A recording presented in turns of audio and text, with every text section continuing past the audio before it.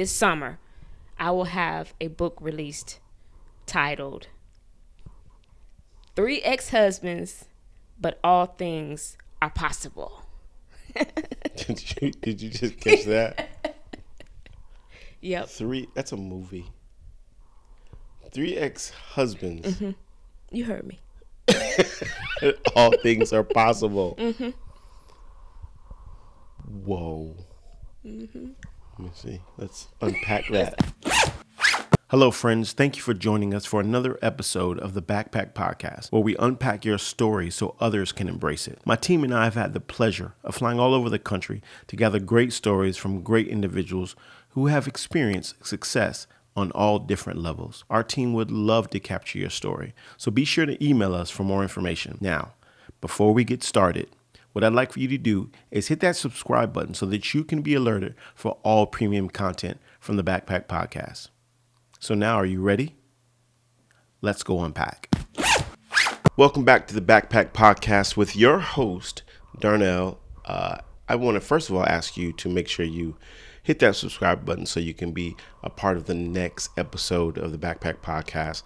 Make sure you like. And as a matter of fact, can you do this for me? Can you go down to the comments and let me know where you're watching this from and that you're ready to unpack another story. Ladies and gentlemen, I am excited because I have a good friend who is a mother. Yes. An author. Yes. A wife. Whoop. She's an entrepreneur. Yes. Real estate agent. Mm-hmm. I don't have any more fingers. I'd have to use the others for the rest of your titles. Arvetta Diggs. Yes. In the place to be. Arvetta, if I had I keep asking for this. I need to work on my technicians. I need a clap button right here so I can. Arvetta, thank you for joining me on the Backpack Podcast. Thank you for having me. Absolutely. I Absolutely. appreciate it. So I know, on this podcast, video podcast, we unpack stories. And if you can see, I have my backpack. So we're unpacking some stories today. Yes, I want to bring my backpack. All right, People need to know this is a backpack Right. podcast. You know what I'm saying? But Okay. we're unpacking stories so others can embrace it. Entrepreneur stories, people. Why did you get involved in what gave you the spark to do what you're doing? Mm-hmm. So I'm excited because I know with all that you have all that you're doing, one of the things that we want to focus on is your book. Yes. So I did my introduction. You're an amazing person. I won't go into all that you've done in my life and help on some of the things that I've done, but I want you to introduce a little bit about yourself before we start unpacking your story about why you do what you do. Okay. Well, again, thank you so much. I am excited to be here. Thank you. And I do feel like this is a full circle moment It is. for us. It is. Because it's been 20 years. 20 years. Yeah. It's been So that 20 means I years. had to start when I was 1. Okay. You know what I'm saying? Then I was Yeah, that age. Oh my gosh. okay. Full circle moment. Yeah, full 20 circle. years. Yes. So I am honored to be here with you. Thank you. Very much Arvetta. so. Thank you. But yes, I am a co-author now. Proud to be a co-author. And Tell me the name of the book. The book is Words of Wisdom for the Heart and Soul, Volume 2. Okay. And we are #1 bestseller What? on Amazon. Did I catch a #1 bestseller? That's right. I didn't know that. Mm-hmm. I shouldn't be surprised, Yeah, but yeah. wow. Yep, #1. So Congratulations. thank you so much. Another clap. Yep. Yes. That's awesome. But it's 36 co-authors. The visionary is Kathy Staton, and she's in Virginia. And like I said, I'm proud to be one of those co-authors. And I wrote a chapter, and it's called Undeniably Valuable. Undeniably valuable. Mm-hmm. Wow. Yep. Okay. Is that the first thing we're going to unpack, or are you going to keep going? You want me to tell you about the chapter? Please do. Okay, unpack that. Okay. The people say, please unpack that. Please unpack. Okay. Yes. Well, undeniably valuable. That chapter basically, there was a time in my life where I used to just look for love in all the wrong places. Looking for love in all the wrong places. Yeah. We can't hear ourselves, but I bet you they can. Yeah. But yeah, I used to look for love in all the wrong places, and I didn't understand my value. I didn't know my worth, and I mean, I don't call myself a Beyonce or Vanessa Williams or anything, but I'm not an ugly truck either. Okay. You know, ain't no ugly truck. I get it. Ain't no ugly truck. I get it. But I know value is not defined by outward beauty. Okay. So, but I had to learn that, and my value is, for me, is my core. You know, it's my personality, my spirit, you know, and those things like that. So for me, learning that I'm undeniably valuable is unbreakable. You can't break that. It's irreplaceable. You know. So Arvetta, I think that undeniably valuable. It's pretty strong. Mm-hmm. Where did that come from? How did you get there? You know, like, how did you get there? You know, how did you get to that point where you could say I'm undeniably valuable? Learning to forgive myself. Going back, looking at the things that I did in my past, and just facing the ugliness of my past, and forgiving myself. And once I did that, and learning to love myself again, that's how I came to that. You know. So being that that's such a big, strong statement, you know, being that you're an entrepreneur, and, you know, I would say, would this be accurate to say this provoked you to, whatever happened, provoked you to start and say, I can do this. I can do this. What did you forgive yourself of, if you don't mind me asking? Yeah. Well, the relationships.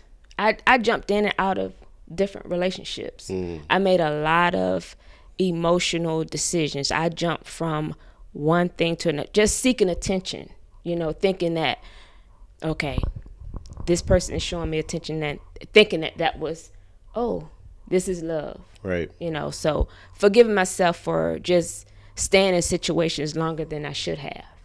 Gotcha. You know, so, and taking my kids through different things, you know, taking them, allowing them to see things that, you know, they shouldn't have seen. So, and finally just putting a halt to it.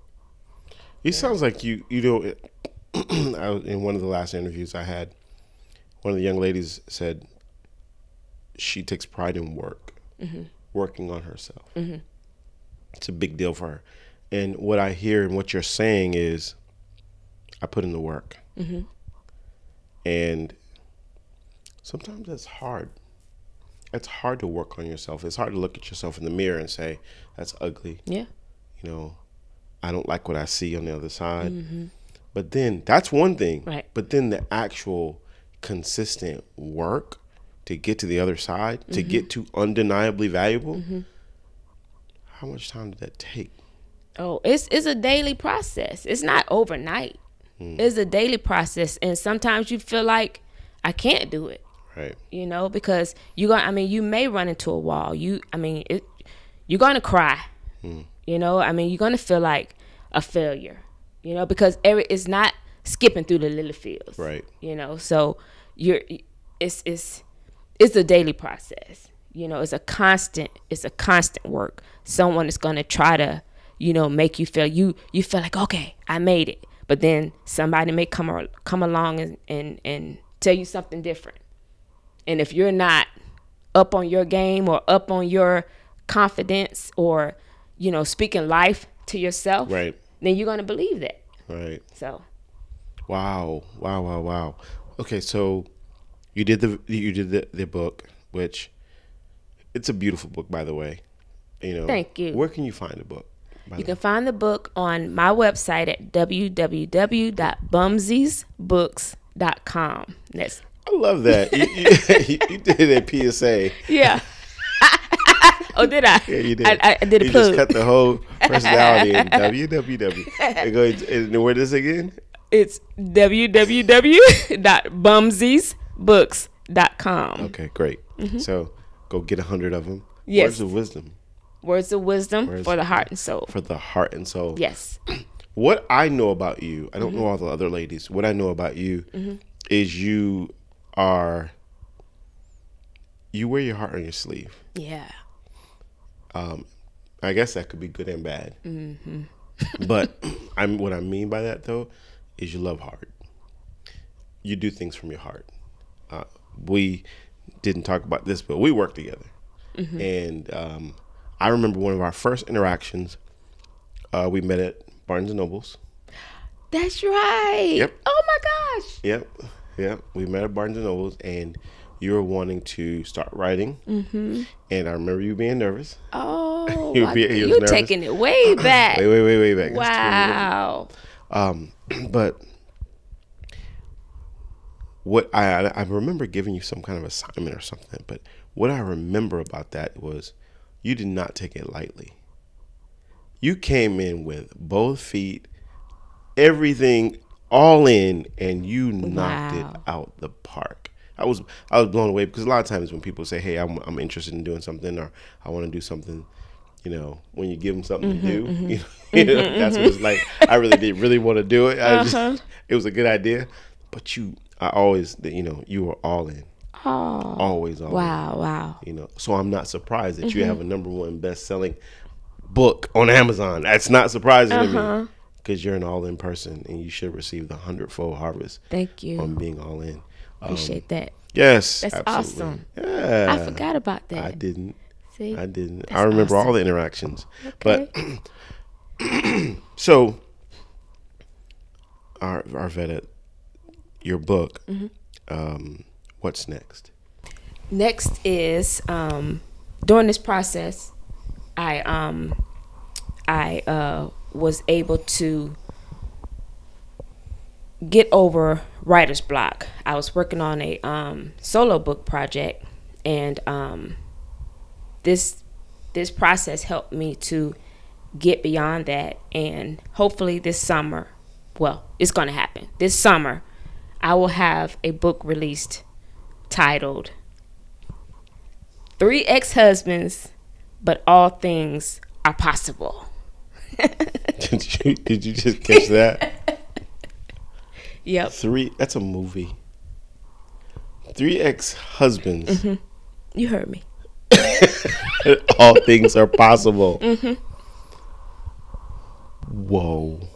Let me see. Let's unpack that. Wow.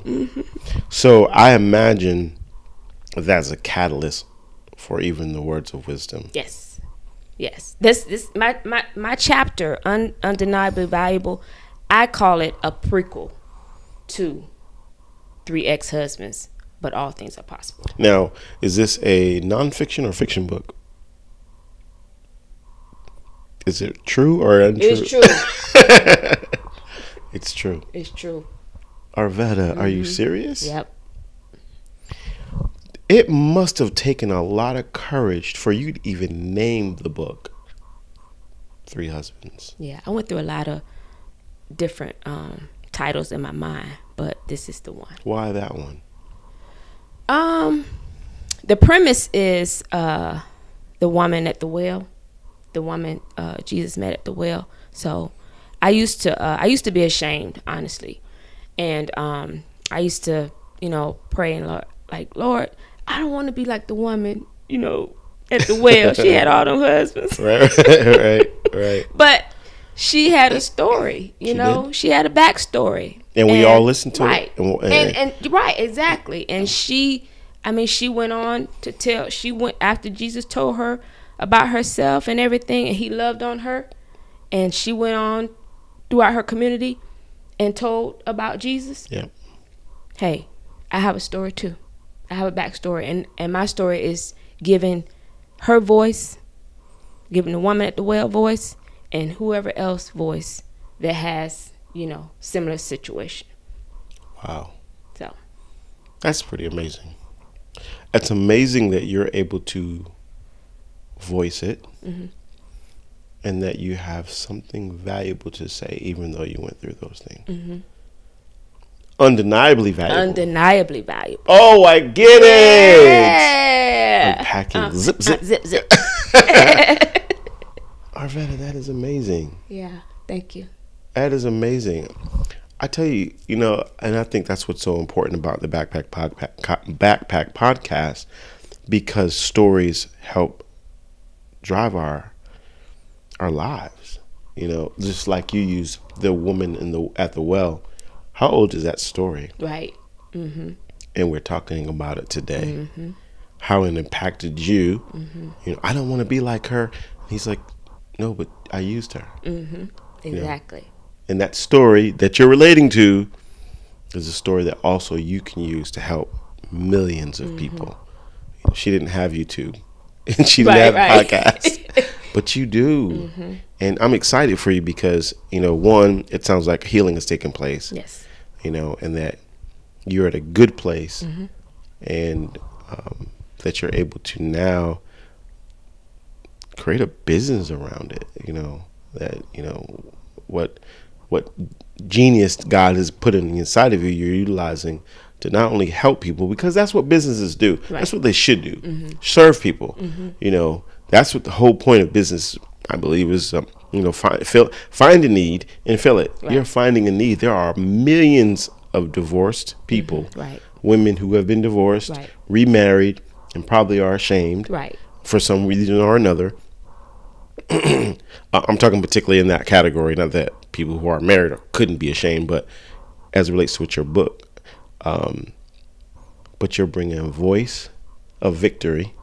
That's right. Restoration, reconciliation, everything. Reconciliation. Because I don't condone divorce. Right. So yeah. Man, that is. I always watch you on Facebook. If you have not watched her, please watch her. I call her the inspirational entertainer. You're inspirational, but you're entertaining.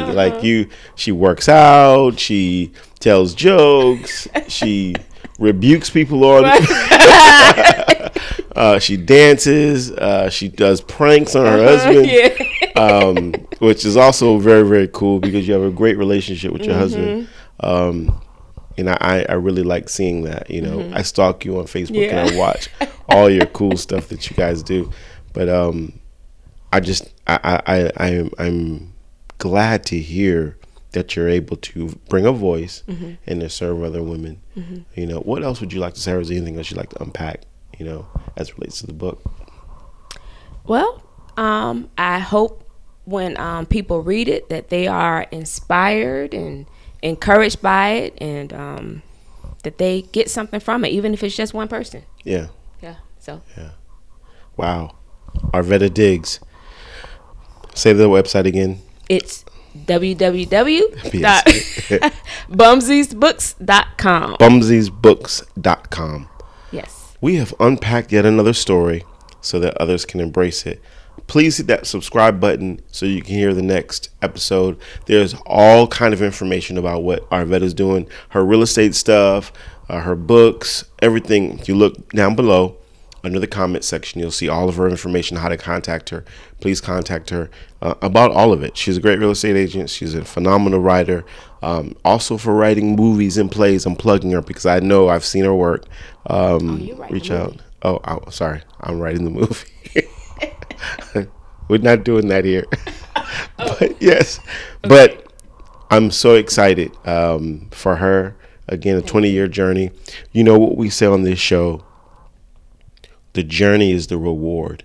And the cool thing about this is after 20 years, we're kind of doing the same things, but we've matured. Yeah. And along the way, I heard recently, I heard you talking with my wife and sharing a story about your son and how you grew from a conversation from your son the light bulb went off, and you were able to release your daughter, and you release, but the maturity part of that, again, serving others because of your maturity. I think that's so cool. Yeah. I think that's so cool. So hit that subscribe button, and until next time, I'm out.